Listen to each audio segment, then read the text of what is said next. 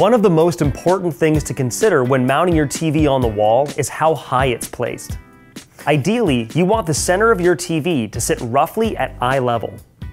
This provides the most comfortable position for viewing, as mounting it higher can lead to potential eye and neck strain. For most people, eye level will be roughly 42 inches from the floor in a seated position. Start by sticking a piece of tape at this height and then take a seat. If your focus doesn't naturally fall to where the tape is, adjust it higher or lower until it feels comfortable. When you're happy with where it's placed, write down the distance between the floor and the tape.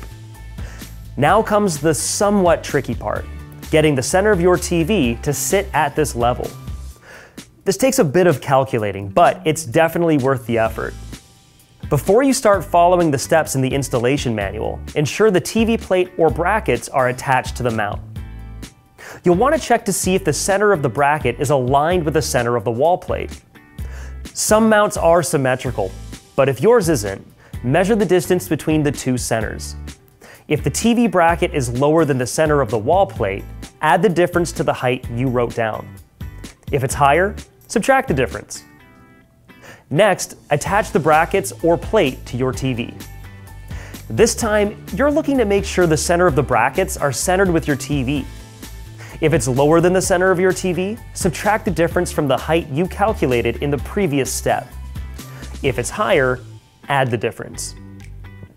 This final number represents the height the center of your wall plate should be at when installing your mount. One last measurement between the center of the wall plate and the holes where the lag bolts will go will let you know where to start drilling. Or if your mount comes with a wall template, align the center of the template with the calculated height. And that's it.